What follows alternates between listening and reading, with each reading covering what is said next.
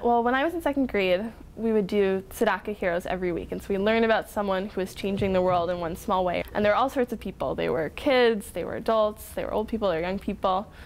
So that's just stuck with me ever since, this idea that any person can change the world, and then also that we have this responsibility to change the world. I loved Tzedakah Heroes. I had this book about them, and I would read it every night. And so I had this idea, why don't we do something? And I was talking to my friends, and we came up with this idea, why don't we go visit the elderly? And I remember I talked to my parents about it. They said, okay, what you have to do is you have to call this number, this is the Hebrew Rehab, ask for the volunteer coordinator.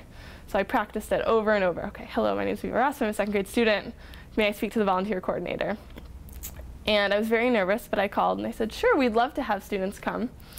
And so me and my friends would go once a week, or every 2 weeks our parents would drive us. And at recess we'd get together and we decided to call what we were doing Mitzvah Makers. And we were so excited about it. We would spend recess making a logo for it, making a slogan. And our parents were great because they would drive us every week. But it was a lot of work for them, and we wanted to make it something more official that lasted. So in second grade we wrote a grant.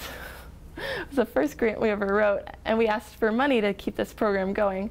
And with that money we were able to bring in Stephanie, who kind of took charge, and we started making it much more organized, planning, meeting. And I was in Mitzvah Makers my entire time at Rashi, so I kept going. In middle school I had the chance to interview a resident at the Hebrew Rehab, and it's really cool for me to come back and see that it's still alive, 17 years later. Rashi really taught me that anyone can make a difference, no matter how small, or that you can think big, that you can create something really lasting. Who thinks that something they do in second grade will last this long? And I'm just so glad that so many students have had the same opportunities and the same experiences I got to have at Rashi, and that it's continuing, and that it's grown into such an amazing partnership here too.